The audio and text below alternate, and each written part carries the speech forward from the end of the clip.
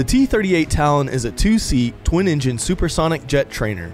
It was the world's first supersonic trainer and is also the most produced.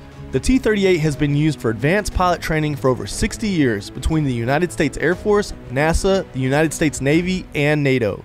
It has proven to be a reliable and effective platform for teaching pilots the skills they need to fly high-performance aircraft. The aging T-38 is set to be phased out by the T-7A Red Hawk in the mid to late 2020s.